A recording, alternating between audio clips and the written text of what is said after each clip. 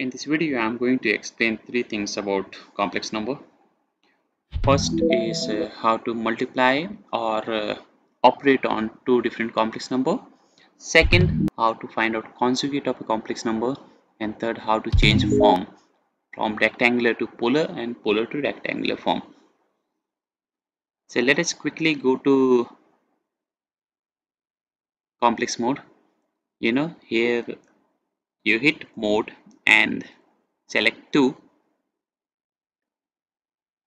and we are in complex mode now. Let's multiply two complex number. So I would say 2 plus 3i times 4 minus 5i. You just have to write these two complex number, and remember this engineering key work as I for when you are in complex mode.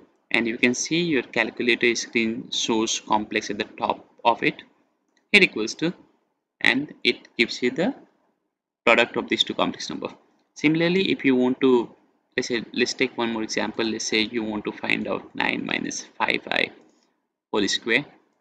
It quickly does it for you.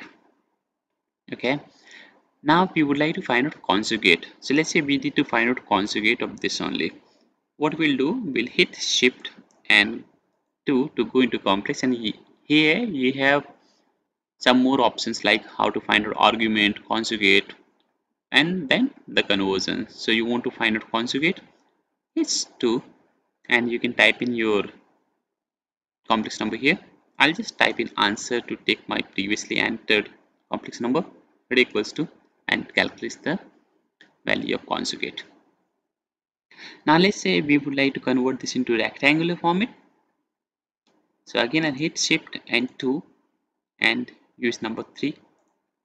So the previously answered would convert into rectangular form. Here it is. And vice versa, if you would like to convert this into polar form, let's again hit shift 2 and execute 4. It will convert into a plus bi format.